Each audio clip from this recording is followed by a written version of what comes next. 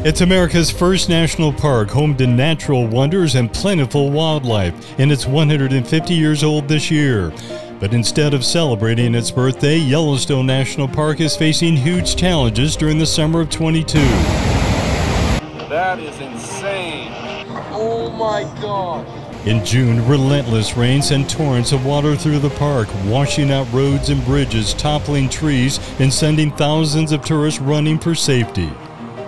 In this episode of Let's Talk, we chat with someone who knows Yellowstone like the back of his hand. He's lived here for decades and witnessed the wrath of Mother Nature. What's open, what's closed, what's next for the flagship of the National Park Service, and a favorite to millions of visitors each year. Let's get started.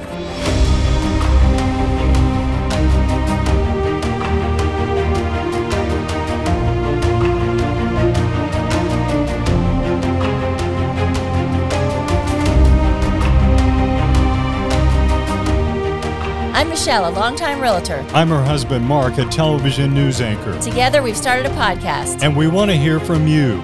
So, let's talk.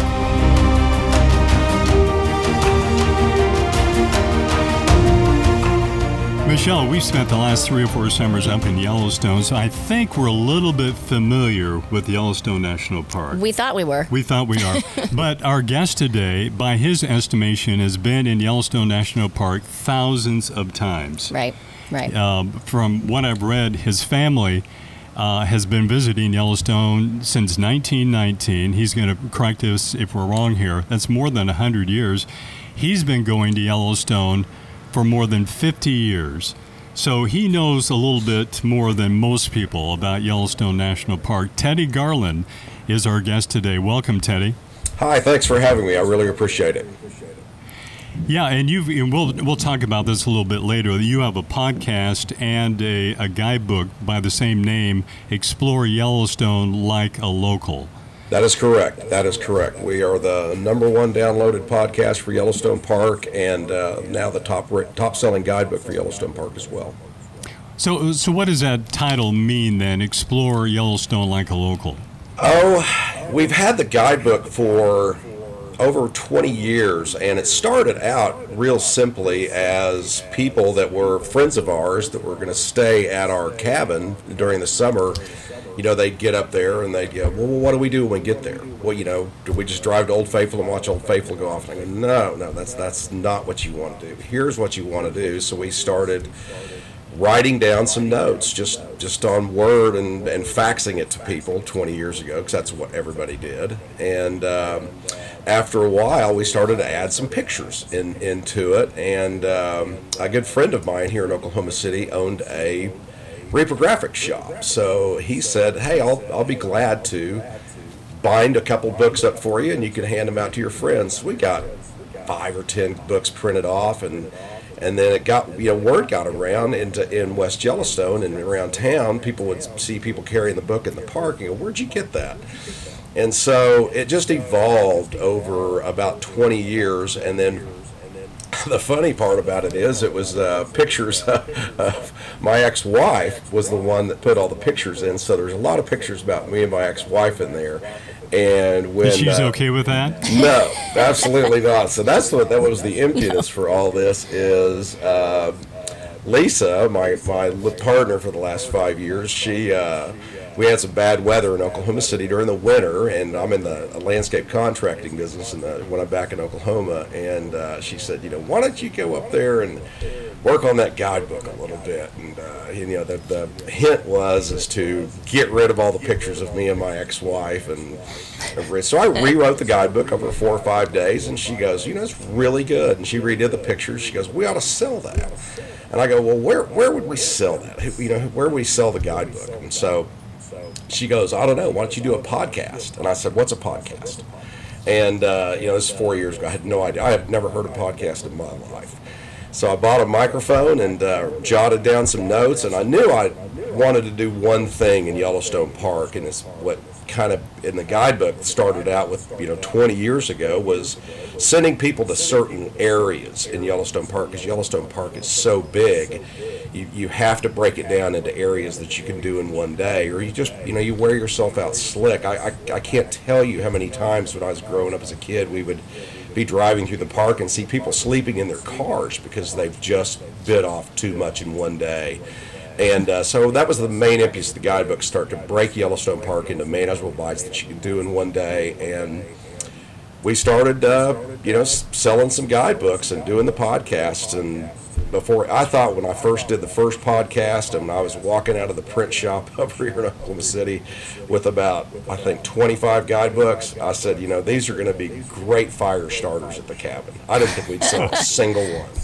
And so, and it's turned out a little bit more than that, hasn't it? Oh yeah, my goal is to sell 10,000 guidebooks a year. That's the goal, and 60% of our sales are electronic, where people just get it downloaded instantly to their phone from our website. So, yeah, as long as you got a good signal, you can just get it pops up on your phone instantly. You mentioned your podcast, and I discovered that last year, and you remember, Michelle, that I would say, hey, you got to listen to this. Yeah, it was funny. I mean, it was really good. Yeah, your podcast is not only informative, but it is hugely entertaining. It's funny, yeah. There's this one story. You were in Jackson, I guess, spent a lot of time in Jackson Yes. and when you were younger, and you did some table surfing at a bar there. You remember that one? Yeah, that was probably one of my more memorable evenings, and at the old Rancher Bar, which was kind of catty corner. Yeah, that was the $1 Million Cowboy, and the table surfing extravaganza. I'm still amazed that hadn't caught on as a bar sport in the United States. But when it does, you'll know you heard it here. So. And you got an escort out of town, right? With the local police. I got escorted out of the bar. I didn't get my rancher staff shirt that I was promised because we brought over a load of people from the $1 Million Cowboy into the rancher. Didn't get my staff shirt and got summarily thrown out of the bar like in a Wild Western onto the boardwalks of Jackson Hole in front of a whole bunch of people who promptly helped me up, and the sheriff was sitting over there on the fender of his car chewing on a toothpick, just like you'd see out of a movie, and he just goes, come over here. And so went over there and it started sounds talking like you've to him. led an exciting life. It's a great story. It's a great story. I highly recommend your podcast. Let's get into what's going on in Yellowstone right now. Of course, this is a big year, 150th birthday of Yellowstone National Park, our first national park, but it's facing huge challenges right now. And last month in June, they had some major flooding. You've been up there many years. Have you ever seen anything like this before? No, I haven't. The spring was just different to begin with. I got up there May 12th, and I bet I didn't see the sun for 2 days out of 35. It just rained and drizzly and cool and snow a little bit, and it would just kept on coming and kept on going. So, and when it's rainy and drizzly in West Yellowstone or Jackson Hole or Mammoth or wherever, that means it's snowing up high on the high peaks. And I'll tell you something I'd never seen before. We were driving over when Dunraven Pass opened up. They opened it up on a certain date, and you can do the North Loop. We pulled up Dunraven Pass, and we're shooting some videos up there. And I was looking up behind Lisa, who was filming me real quick, and I looked up there and I go, people had parked their cars and had walked up the side of this hill about 500 yards and were snow skiing down on some of the hills coming up down Dunraven Pass. I've never seen that in my life. And that was in early June. It was nuts. I couldn't believe it, that there was still that much snow. And then it started to rain.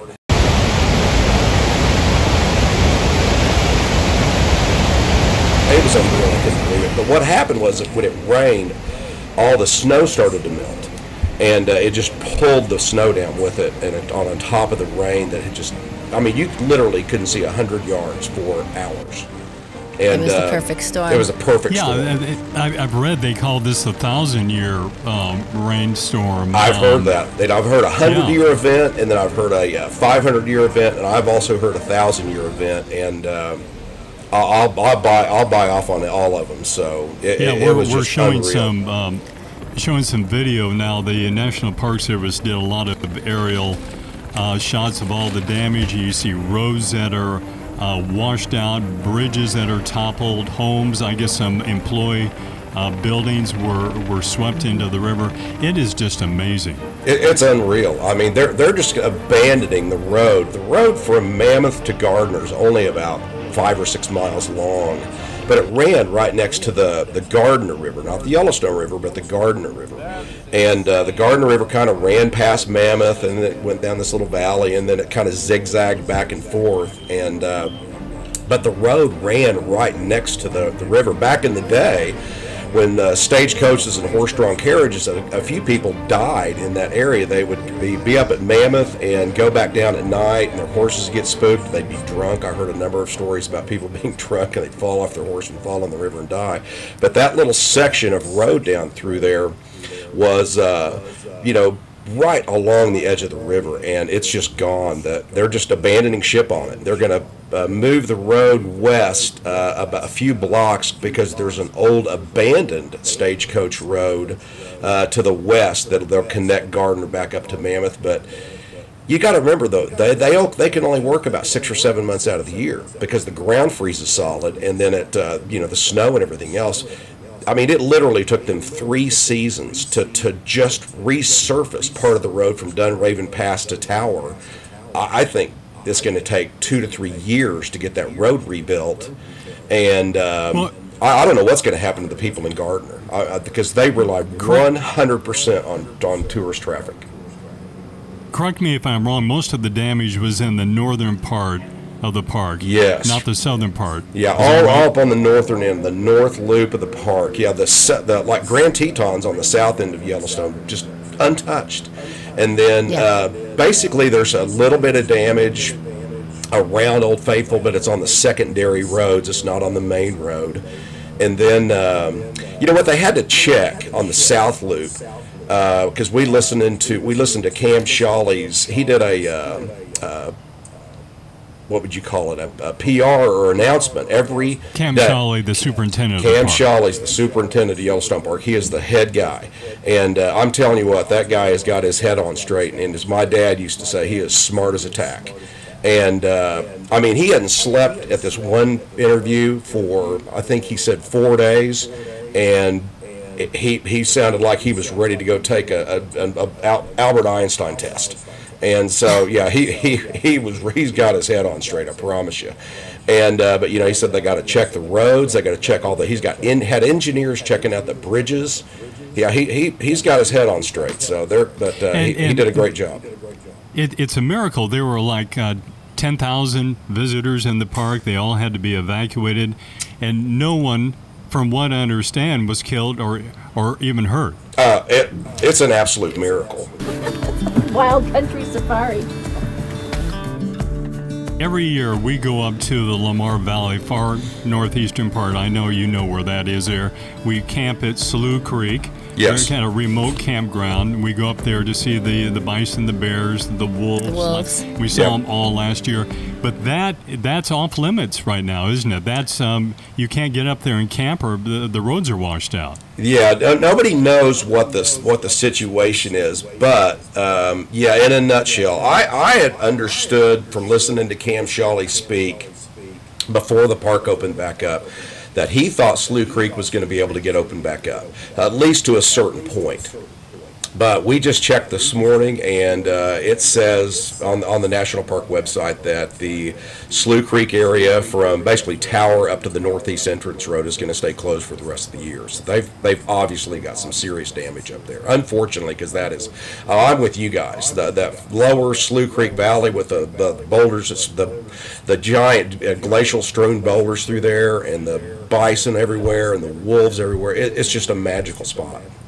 It is. Yeah, we were going to go up there again this year. We had reservations there at Slough Creek, and what we do every year is we rent one of these Mercedes-Benz Sprinter vans in Jackson from Moterra. We cheat. We don't really camp. We love glamping. Yeah, that's right. Have you heard of that company up there? I have. It's and those vans are very nice. I get behind them and get frustrated all the time. Yeah. So we were going to go up to Slough Creek again, and we were going to spend more time, like a whole week there.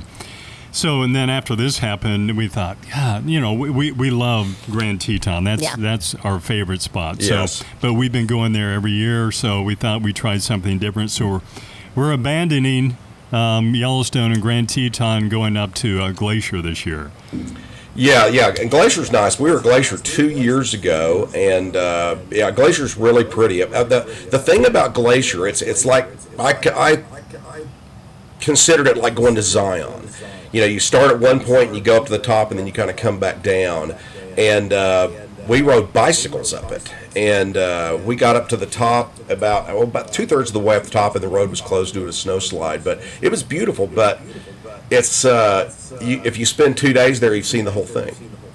Yes. So what would you advise tourists to do this year as far as going to Yellowstone after all this devastation there? Should they, like us, maybe scrap their plans, go someplace else, or continue on and go to the park? No, I think I did my last podcast I did that I updated. I think it's the perfect time to go because the crowds are so far down, because everybody thinks that the park's washed out, or this is done, or this is, you know, you can't go see this and you can't go do that. So a lot of people aren't coming. I actually ran into a couple from Positano, Italy, and they were walking down the trail and they seemed a little lost, and I was standing right there, so I started talking to them, and they said that they were already there, and this was right when the park had opened back up, just the South Loop. The North Loop hadn't opened yet, and they were kind of asking me where to go, and I was helping them out, and they said all of their friends that were coming later in July and August had all canceled their trips. And I said, once that North Loop opens up, there's no reason for it. But it's like it's like in 1989 after the fires of '88, because nobody came to Yellowstone Park because everybody thought the park was all burned up. But it was awesome. You could see, you were driving down the road and you could see for 15 miles where you normally couldn't see 15 feet because of all the trees. So, there was no people. The park was down almost 60%. It's down 40% now. I read that recently, that the park is saying that they're seeing something unheard of this summer, cancellations. Yes. So there's opening. There's no shortage of workers this year. There's plenty of places to camp. Does that mean we're changing our mind? I don't know. I mean, God. I think kind so. of second guess myself for changing our plans. Yeah, and all of I spoke to a ranger before I did my last podcast and talked to him. They said there's out of the 400 or so campsites, backcountry campsites, where you can go hiking and spend the night out, like in a tent and all that stuff, go hiking. There's only 4 that are closed. All the rest of them are open. They have inspected them all. They've inspected the trails. They've done this. All those are open. And the Madison campground, which was closed, right there when you leave West Yellowstone and go to Madison Junction, where you guys would go to glamp, that's opened up, and then they have now opened up the camping area at Fishing Bridge, which is brand new. They got a brand new visitor center, brand new Hamilton store there. You can go in and they've got a brand new place where they cook hamburgers. It's really top notch because the Fishing Bridge area has been run down ever since I worked there as a kid when I was 7 years old. It was kind of janky, but they have just rebuilt all of this stuff. And the parks and the visitation of the parks down 40 to 45%. I think it's the time to go. Yeah, but I've never been to Glacier. Well, so I need to just see it. Well, you're going to see it in 48 hours. I know, you're ruining my experience already. We'll be back next year to Grand Teton and Yellowstone there. So I thought we'd just talk a little bit about our experiences up there in Yellowstone. One of the reasons, as I mentioned, we love the Lamar Valley. What do they call it? The Serengeti of North America. Yeah. All the wild animals up there. And remember, Michelle, that we would see so many bison up there that we go, we're sick and tired of bison. And we did a podcast last year about that. And so here's a clip on that. So if we had a safari tour company, we call it maybe Bradshaw Safaris, and we'd have a slogan saying, guaranteed to see a bison. Right, it'd be called Bradshaw Safaris, so BS. It's me.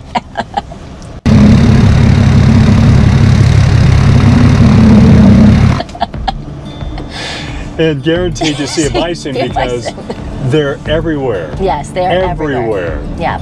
And so much everywhere, I don't want to see another bison.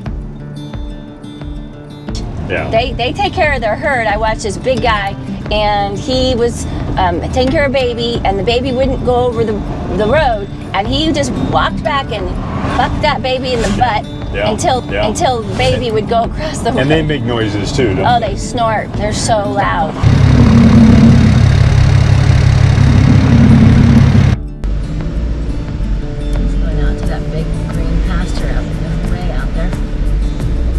Just following? Yeah, just following for a second.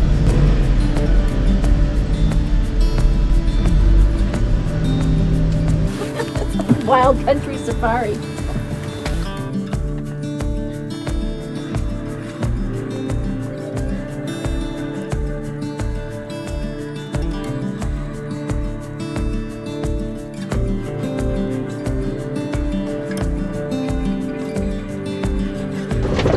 Oh, those buffalo went way out there. Like they left the herd. They're like, enough of the herd, tired of my clique, getting a new clique. It's funny, I totally get that. Bison everywhere, but you see a single bison here, single there, and then you see a dozen here, 2 dozen there, and a single over here. And it's like they're like literally everywhere. They're like people.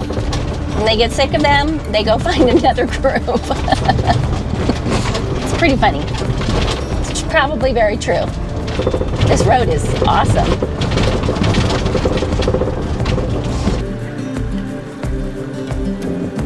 Hi there, buddy. What's going on? So guaranteed to see a bison. But they're funny to watch. So that was pretty rad. It was swell. Yeah, it's groovy.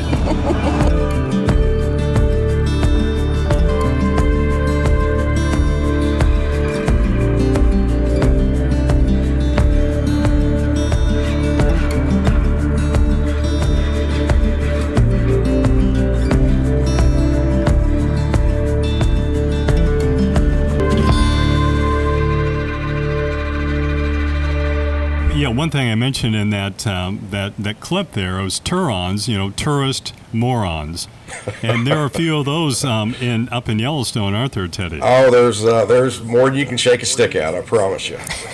And this year especially, it seems like people and the Park Service is warning people not to get too close to bison, but people aren't getting the word. People lose their minds. Yeah, they're stupid, aren't they?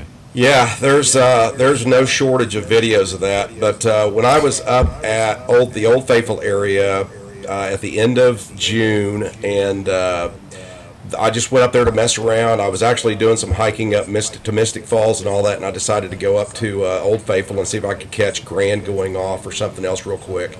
And I stopped at the Hamilton store there, and over by the Old Faithful Inn, which is where you want to park when you want to go watch geysers go off. And there was a ranger there and a number of bison, 2 or 3 big bull bison, big bulls. I mean, they're as big as a Volkswagen Beetle. They're huge. And they were on the walkway, but the bison was about 20 feet off. Well, and he's watching, blowing his whistle, keeping everybody away from him. Well, I get back to the cabin at 2 o'clock, and Lisa goes, "You got to see this video." And it's right where I was. The ranger takes a break for lunch. Somebody walks out there in the grass and gets behind the bison so they can get a picture. And that bison just finally has had enough and gets up and chases a couple of them, catches one of them, flips him in the air about 10 or 12 feet in the air, and then goes over there and stomps on him. And if that bison gets him in the right spot, it's going to kill him. And oh wow! But yeah, there's more people get hurt by bison because they think they just treat them like they're a cattle or something, and they're not. Man, yeah, and wild I saw this animals. Yeah. This one video recently, I think it was even last Sunday, of the like 2 dozen tourists that were just walking on a hill next to all these bison, and a park employee took the video, and it was like, these people are stupid. Ridiculous. What the hell's the world come to? People don't understand that that's a wild freaking animal. Yeah, it's really bad. In the front of the guidebook, we were asked by the magistrate, the head magistrate, which is the judicial system of the park. And because we were reaching so many people with our podcast and with the guidebook, they asked us if we would insert some verbiage in our guidebook to help people police the park in the moment with their phone, because the Park Service is just strapped for funds and employees and rangers, and they're just spread so thin they can't keep up with it.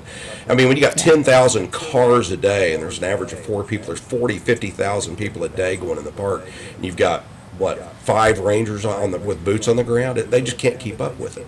So we put some information in there at the request of the Park Service to, we put a website in there that they can take a picture of somebody doing something stupid, get a picture of their license plate, and then send it into this website, and then they'll get prosecuted by the magistrate. They're going to get, when they get home, about 3 weeks after they get home, they get a letter and say, you better hire an attorney, and they'll do a video conference like we're doing now, except it'll be for a court That's good to know. Yeah, it's really good. That's good. Yeah. So we put that information in the guidebook at the bequest of the Yellowstone Park magistrate.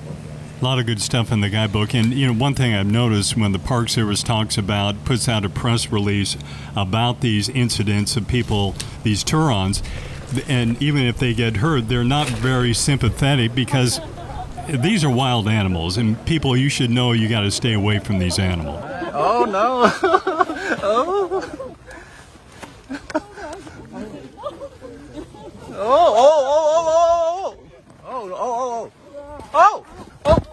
Yeah, it's amazing. Yeah, I mean, last year at the start of the year, there was a lady that walked off the boardwalk over there, kind of by Grand Geyser, and literally just walked out there and started petting a bison like it was a Labrador Retriever laying on the ground, and her friend, she's back there posing for a picture, and then walks back on the boardwalk and walks off. It's amazing. Well, and Mark came home the other day, ruined my day, and said something had happened to 399's cub. They had to euthanize one of the 4 cubs. And it made me so mad, because we've been following her since the first time we went out there. They're like, what, 2.5 years old now? Yeah. So we saw them a big time like 2 years ago up in Grand Teton. I don't think they go up to Yellowstone, but no, you know all about 399 and her cubs, don't you? Yes, yeah, the most famous bears in the world. I said in one of my podcasts, I said if Yogi Bear came to life and started selling cupcakes on a street corner, he'd take second place to that bear and her 4 cubs. Second place. Yeah, that's true. He would. That's true. But there's a couple things that always bothered me with that, and 2 years ago, when you guys first saw her, there was a group of women from Jackson Hole that would come up and just drive up and down this section of road where she had her den and those 4 cubs. And basically, when somebody saw her coming, they would pull their car over, and there's 500 cars, everybody sees her coming a mile away in those 4 cubs, but they would go up, they'd pull on a yellow safety vest out of the trunk of their car, like that made them official park employees and bear management people. But they every time they would do this, and this is on a daily basis, they would get within 5 or 10 feet, and even sometimes closer to the bear and those 4 cubs. And that was before the park rangers showed up, I imagine. Even then, because there were so many people, you get 400 or 500 cars out there, and there's, like I say, the rangers are so strapped. The rangers are busy trying to get people moving and all this kind of stuff. And these women would, wherever the bears crossed, they didn't cross where the women were. The women went where the bears were going to cross, and said, everybody stay back. We've got this under control and all this kind of stuff. Well, this happened every day, 7 days a week for 2 seasons, and that habituated those bears to humans, especially the cubs. The cubs weren't afraid of humans because of that situation. And I looked some stuff up after we spoke yesterday, and one of the problem was that nothing ever happened to those women, because if a guide, when I had my guide card, if I got within 10 feet or 5 or 10 feet of a bear, I was going to lose I'd lose my guy card, and maybe get busted. Pay a $5,000 fine and maybe spend 3 or 4 days in jail. But nothing happened to these women ever. And so, you know, as we spoke yesterday, you know, one of the bears had to be put down. And one of those women that lived in, let me look at my notes real quick, in the Solitude Division, now I looked this up. The Solitude Division is up by Jackson Hole Golf and Tennis Club. It's at the north end of Jackson Hole over there. But she has been feeding that mother bear and those 4 cubs for 2 years now. And what a shame. yeah, that is a big time deal. That she should be in jail for at least 30 days. And she should be. And Michelle, remember when I told you last year this is not going to end well for yeah. these, because these 399 and her cubs were all over the place in town, going through trash. Celebrities. People, the lady feeding them like that, and that's not going to end well. And they had to euthanize one because I guess there was conflicts with humans. Yeah, that's exactly right. It just kept coming back and kept coming back. And see, that's another thing that you guys bring up is, but yeah, basically this lady got a slap on the hand. Don't do it anymore. And that's just not enough of a deterrent. But you guys got to remember that Jackson Hole per capita is the wealthiest county in the United States. But nothing even close. I mean, you think about all the wealthy Beverly Hills is second place to Jackson Hole, but they do not require and they do not have bear-proof trash cans throughout the entire town, and there's only 12,000 people that live in Jackson Hole.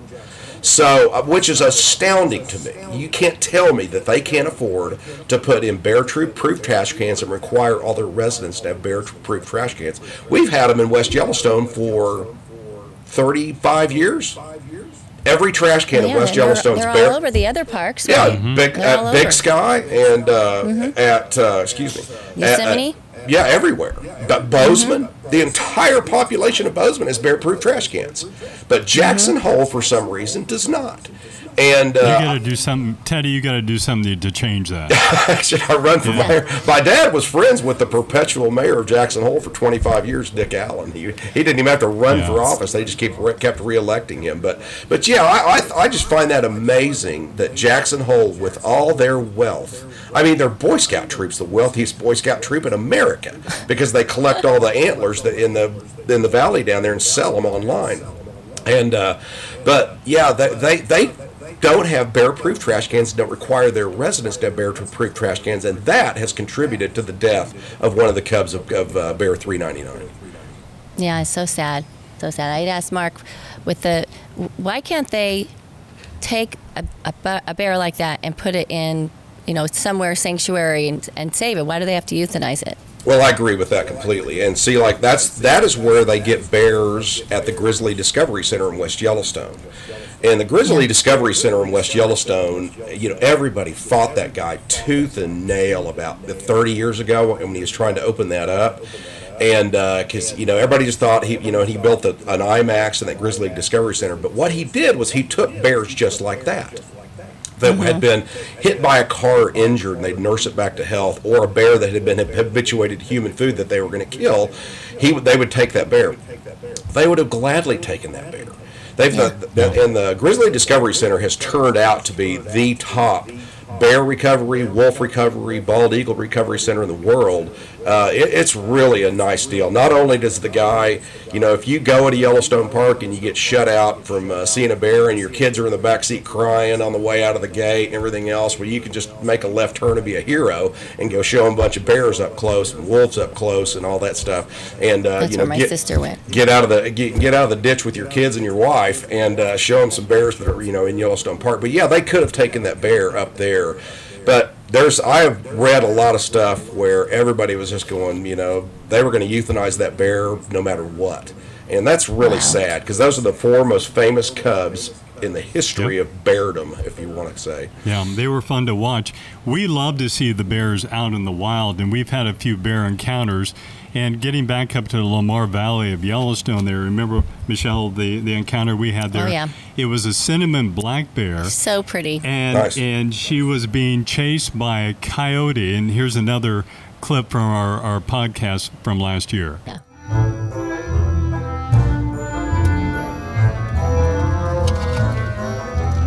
Oh, he's taking a poop. Nice. Uh-oh. You have action? This is where we saw the, I'm recording. Okay. Go ahead.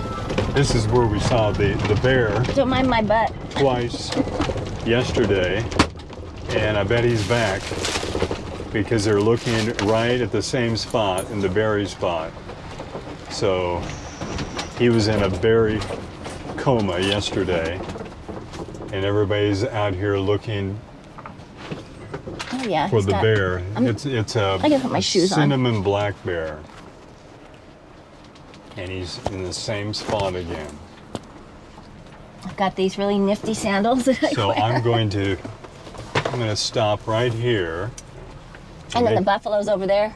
That's funny. Yeah. Okay. Yeah. Bison over here, bear right here. And I'm gonna put my flashers on. If they want to go around me, they can go around me. Mark has been the biggest rebel this week, and you know why? You know why? Because nobody knows him. Yeah. That's the best. Don't care. Yeah. He doesn't care. Yeah. Hey, don't you work for Chelton? I don't hear any of that here. Nope. Yeah. It's great. I get the real Mark. See what he does.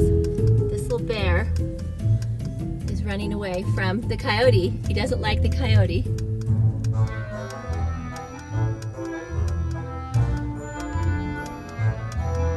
I can only fit a couple people in my van.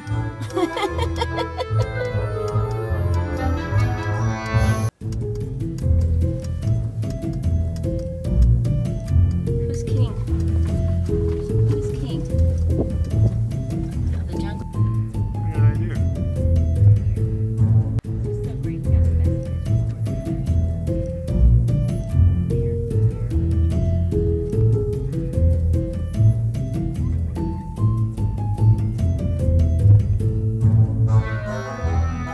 Yeah, that was incredible because that coyote was chasing that bear just right next to our van. And I talked to the ranger, and she said that bears are terrified of these coyotes. That's too funny. That's impressive. It's amazing. And the bear climbed the tree, and the coyote just went by. It was That's almost like a amazing. cartoon. Yeah, It was great.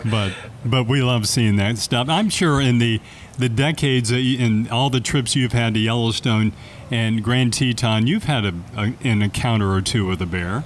Oh, I've seen 60 or 80 bears out backpacking and hiking and all that stuff out of the car. And I'll tell you guys something. But generally, when you guys see a bear out in the backpacking and people are scared of that, they're generally just over there turning over rocks, looking for insects and stuff over, and just don't pay you any mind. Just you want to give them a wide berth, give them a couple hundred yards. You're only supposed to give them 100 yards. And let them know give you're them there, two. right? Don't sneak up on them. Yeah, don't. If you come around a corner, a blind corner, you're supposed to who bear, and all that, and Have you ever had to use bear spray? Never, not even close.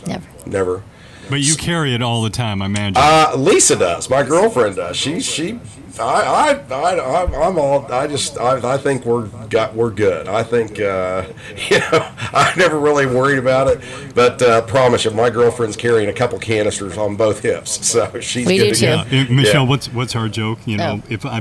If a bear comes, I grab my what first? Oh, he grabs his camera. Right. Yes, always first. But getting back to the Get you out in front of him a little bit. I just have to be as fast as faster than Mark. Right. That's right. Don't want to be the slowest one, right? I was pretty fast in high school too, so I got some feet. I got some legs underneath me. I can get going pretty good. Right. Yeah. Right. Yeah, and another reason we go up to Lamar Valley, and we have a Facebook friend who lives in Oklahoma City. Yeah, he does. And I don't know if you know him, Tim Clay. Nope, don't know. And he tells us you got to go up to Lamar Valley to see wolves because we want to go up. We want to see wolves, and of course that's probably the premier spot. It was so in the worth country, it. maybe the world, to see wolves. The reason we came up here was to see a wolf. Check that off our bucket list. I spotted a black wolf. I didn't know it was a black wolf. I was just looking at this bison way out, and I quarter see, to half a mile away. and I have these binoculars, so anyways. Everyone's got these scopes that go way out there. You have some binoculars. Yeah. I have a nice lens, but you know. He was so big that you couldn't not see him, even from as far away as I was.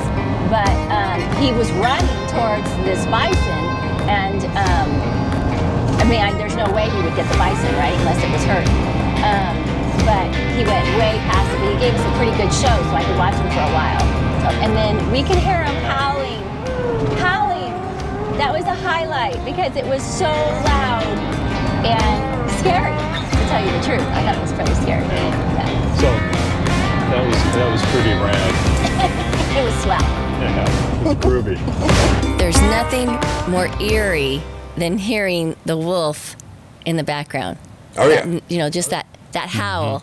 Yeah, you know, yeah, it's so exciting. it's amazing. I loved it. It's along with the elk call in the fall, that crazy elk call in the fall. Not that dog call, but that elk call. Yeah, the dog call. Yeah, that's right. He's not allowed in the national park. Yeah, for that's sure. right. But that elk call, you know, you can see those elk bugle, you know, between right there between Madison Junction as you're heading back towards West Yellowstone in the fall. That is the spot to hear those elk bugle in the fall, starting about September 15th, 18th, right there. They'll start setting up those harems up and down through there on the upper and lower valley right through there. That's a good time to go to the park, isn't it? September. It's fabulous. I head back. I avoid July and August like the plague, and we usually go to Europe or somewhere and do mess around and do something. But the fall is this, you know, September, right after September 1st, the crowds just start plummeting downhill because everybody's got to get their kids back in school. And and the weather's still good. The weather gets decent, cooler and better, and the Beckler area of Yellowstone Park comes into its own. I don't know if you guys are walkers or hikers, but you know the seldom seen Beckler area. Less than 1% of the visitors to Yellowstone Park ever get down to the Beckler area, which is in the southwest corner. It's called Cascade Corner because 80% of the park's waterfalls are down there. And that is the place to go hiking and walking, and there's never anybody there. You'll go park in the parking lot, you might see 5 cars, but it is, the Beckler area comes into its own in the fall. In fact, the cover shot for our guidebook was taken at Union Falls, and you could go hot potting down there, and there's tons of day hikes, and the Beckler area of Yellowstone Park is by far the prettiest part of Yellowstone Park, but very few people see it. But in September, that is the time to get down into Beckler. What do you think all this devastation, especially up in the northeast part of Yellowstone, what kind of effect is it having on the wildlife, the bison, the bears, the wolves? What do you think's going on there without all the people there? The roads are out. Of course, they don't need the roads, but you know, all the flooding, did it hurt the wildlife up there? No, I think it's a beneficial. I think it keeps the what's the word you guys use? The Tourons? The Tourons? The Tourons, yeah, the Tourons away from everything, and especially in that Lamar Valley. Lisa and I were in the Lamar Valley before the flooding hit, about 3 days before, and I had never seen more bison in the upper and the lower Lamar valleys. I bet we counted 10,000 bison in the valleys up through there, and it was just incredible. And I'd never seen that many bison up there, and so they're up there all alone. The wolves are up there all alone, and they're able to go wherever they want now because they're not scared of those humans, and because the humans aren't there. So I think it's a beneficial deal. And one thing we were talking about earlier about the bears, I forgot to mention to you guys, is you know, when I was a kid growing up, you couldn't basically drive from the lower basin, which is the northern basin, first basin you come to when you're driving from Madison Junction down to Old Faithful. About halfway down, from there to Old Faithful, that 7-mile stretch of road used to be called Bear Alley. And you couldn't drive that section of road and not see bears. I mean, it was just a given. And I mean, I tell one of the old stories that the last year we saw bears, which was in the mid-'70s, you guys got to remember it was legal to feed a bear in Yellowstone Park up until, I think, 1977. I've seen pictures. Yeah, we used to, but my mom would make sandwiches to feed bears out of the window of our car. What did they like? They just come right up the car and start eating a sandwich out of your hand. It was nuts. And peanut butter. Peanut butter and jelly. whatever Yogi likes. And so, but we were driving through, me and my cousin Freddie, who was the biggest screw up on planet Earth, and God rest his soul. And but we were driving through. We'd have everything to do up at Henry's Lake, and we were driving up. We're going to go catch Grand Go Off or something like this. And we were driving through, and big bear jam, and there's a ranger out there trying to get cars going, and there's two black bears out there. So we're, get up and past the ranger, and there's a big black bear right in the middle of the road. I'll never forget as long as I live. This guy, he's out there. He's got some little camera. He's got about a 4-year-old son sitting next to him.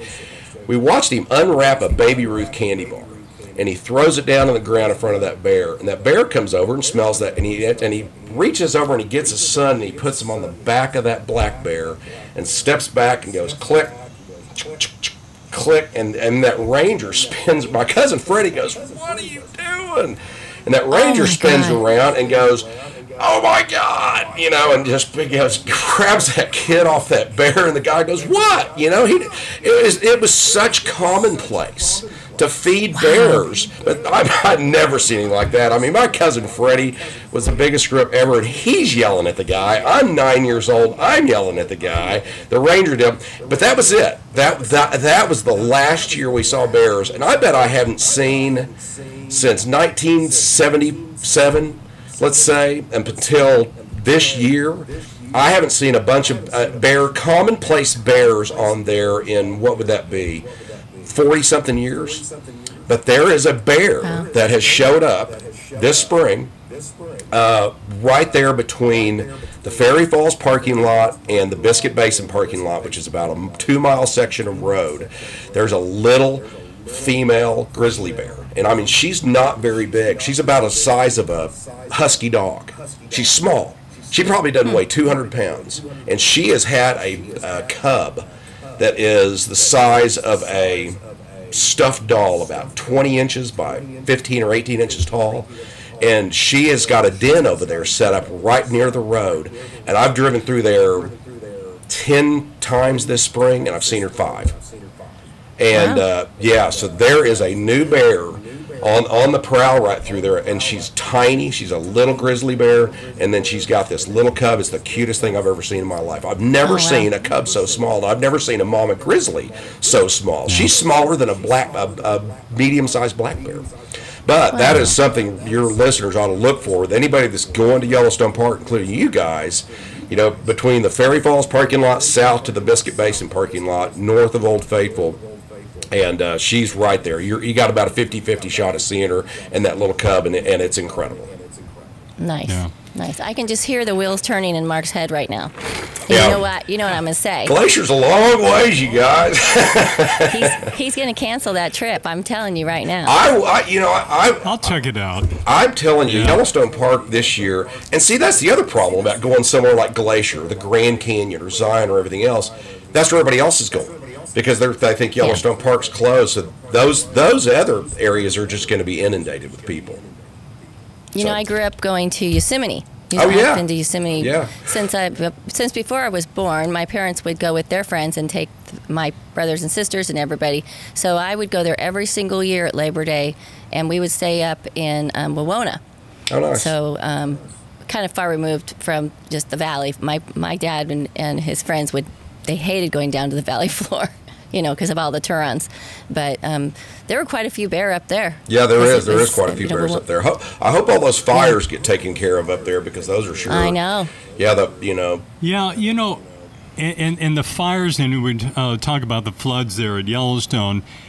As humans, we're disappointed, we're upset because maybe our favorite campsite or fishing hole or whatever may not be there, but it's all part of Mother Nature. And this happens whether it's fires or floods, and Yellowstone will survive, won't it? Oh, absolutely. No doubt about it. Yeah, we are inundating Mother Nature. Mother Nature is on display in Yellowstone Park like no other place, with the animals and the water and the geysers shooting out of the ground and the boiling mud. There's no place like it on Earth. It's simply incredible, and whether we're here or not, it doesn't really matter. I'm convinced that the park's going to have to do something with the traffic, and because one of the bear's 399 cubs down in Grand Teton, I guess right before the one of the cubs had to get euthanized, her cub that she had this year with another male got hit by a car last week. And so that's just too bad. And she only had that one cub. Did died. Yeah, got hit by a car and died. But I just convinced that they've got to do something. They tried buses about 15 years ago without telling anybody, and it just didn't work. But I'm convinced that maybe they need to do a tram system where they get above the ground a little bit and do a tram system which gets people through the park and allows the animals to traverse under the park, under the roads and everything else. If you could transport people through Yellowstone Park without their cars, like they do in Zion, then and allow the animals to float. Teddy, people love their cars. I know. But if you could do it right, Zion. yeah, if you could do it right and have a number of stops and all this kind of stuff, and do it on a tram system above the ground, allow the animals to walk underneath, and stop and allow the migratory routes, because there's nothing worse than getting stuck in a bison jam when you pull into Yellowstone Park for 3 hours and you're stuck behind 10,000 cars, and as long as I have my van, I'm okay. Well, yeah. I can understand the locals, especially getting stuck in a bison jam or a 399 sighting like that, because they want to go from point A to point B, and the Tourons are on the way. As tourists, we love it. We love seeing. Even if we get caught in the traffic jam, I get my camera out and I get my picture. But we work hard. When we go there, Teddy, we're not like the normal tourists. Like, we will get up at 5 o'clock every morning, because that's when the animals are up. Yeah, we like to do that, and then then we won't get stuck with all the traffic jams and stuff. That's when I go in. That. Yeah, we hit the gate by 5:30 or 6 every day, and we get in and get out early and avoid all the crowds and all the traffic. Yeah, I know. So that's probably your biggest advice for tourists is to get going early before those, especially those tour buses, come in. Right? Yeah, get in the park early and know where you're going. You can't just go in Yellowstone Park and wing it. If you're going to go to the canyon area and go to the falls and see all that, then go to the canyon area. If you're going to go to the canyon and the lake area, then you're going to go to the lake area and tie that in together. And that's you just can't do it. Yellowstone Park will eat you alive if you let it. There's just no doubt about it. If you try to pull it too much off in one day, and you got to know where you're going and then go do what you want to go do, have a great time, and then get out before all the traffic gets out. Well, as you just said, Yellowstone is like no other place on earth, and there's no other better person to tell us about Yellowstone than Teddy Garland.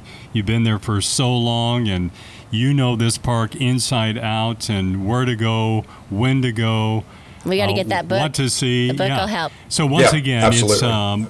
It's explore Yellowstone like a local. That's correct.